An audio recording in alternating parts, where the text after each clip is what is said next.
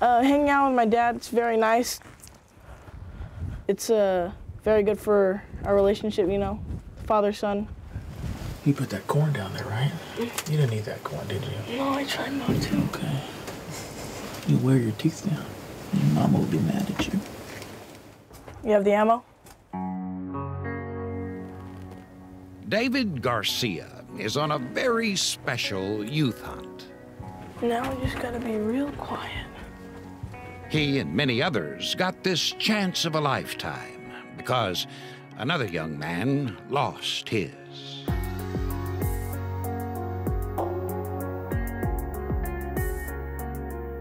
We do this hunt in memory of my son, Jacob Krebs. He died at 18, before he even graduated high school.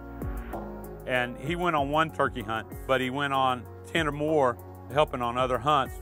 And that's where he enjoyed giving back, And I hope it'll be something you'll remember when you're my age, hopefully. The youth hunt is in memory of our son, Jacob Krebs. Jacob died chasing his dream. That dream was to become a Navy SEAL. I met Jacob because we got involved in Boy Scouts. We spent a lot of time band trips together, cross-country trips, track, Boy Scout camping trips, service projects.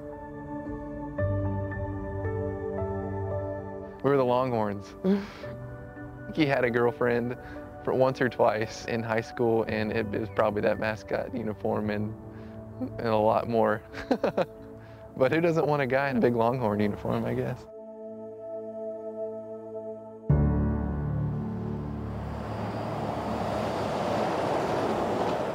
Just 20 miles west of Fredericksburg, Harper has a population under 2,000.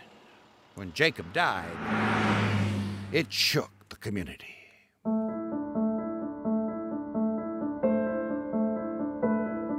Will and Mary Krebs raised him to be active in all facets of the community. He was an Eagle Scout. He was a reenactor at the Nimitz Museum in Fredericksburg. And he was a phenomenal athlete. He would run 8 miles without any problem. He was in training constantly, for his goal in life was to be a SEAL. Jacob was practicing in swimming and holding his breath, and unfortunately, the last time he held his breath, he held it for too long and he passed out, and he died. When Jacob died, Will Krebs came to me and he said, "Joyce, I would like to memorialize my son. Could you help me?" And so I said, we should ask the Harper Wildlife Association if they would help us do this. The name is very long, but it's the Harper Wildlife Management and Association Youth Hunt for Wounded Warriors in memory of Jacob Krebs. In about 5-10 minutes, we're going to head over to the pavilion for the sausage demo. Between the skinning and the eating, there's a lot that's got to happen in between there. Sausage you could get done commercially. For 3 days every January, Harper Community Park is engulfed in hunter orange. Oh, you got it. Like all Texas youth hunt programs, kids learn safely about shooting sports, hunting ethics. What kind of animal is it? And wildlife identification. When you pinch things or we grab things, they use those 2 fingers.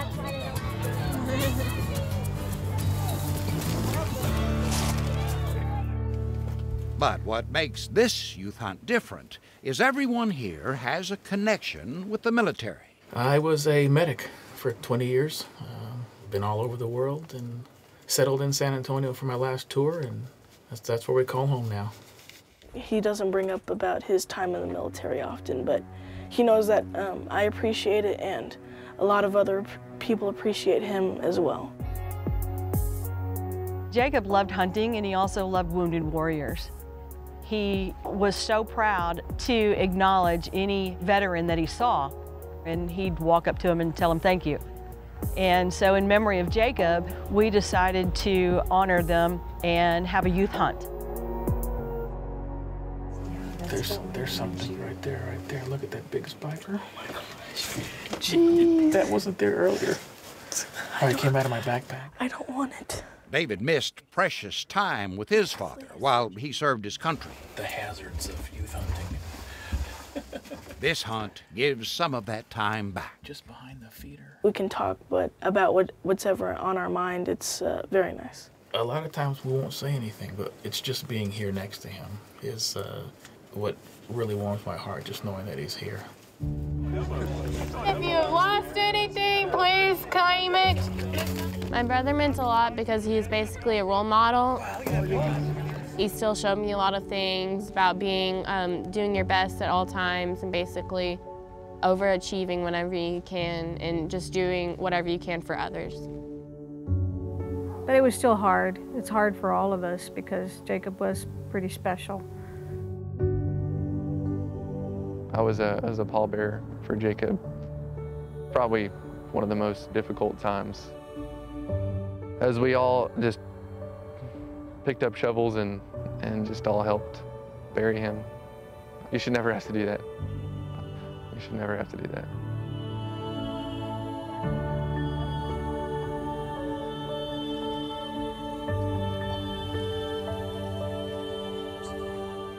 Jacob was buried on the ranch where he grew up hunting and fishing. In a casket built by his father. Thank you for this wonderful weekend. And engraved with his love.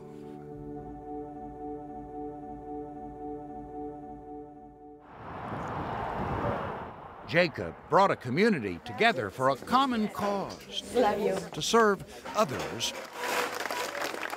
who have served us. It was 100% volunteer. All those that gave of their time or their talents or purchases for us to be able to provide all this just for the kids. But Jacob's legacy doesn't stop here. He gave all of himself to help others.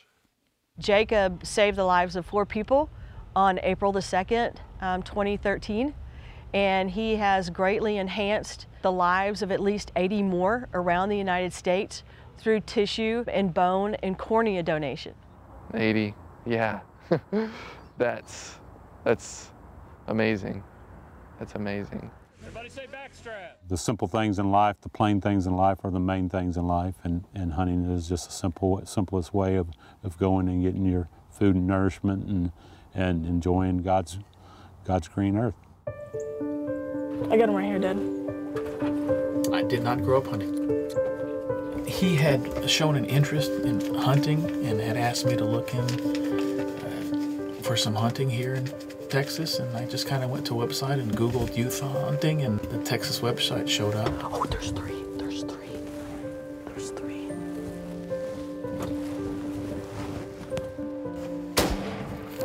Great shot. Good shot, son. Look at that. I think this hunt is important because the veterans do so much for this country, and I think the least we could do is give them a nice hunt with their kids, and that means a lot. Awesome, awesome. I just giving back is why I'm doing this. Until the Lord tells me to do something different. Appreciate it. Thank you for your service. And I think he really is getting to do what he really desired to do after all.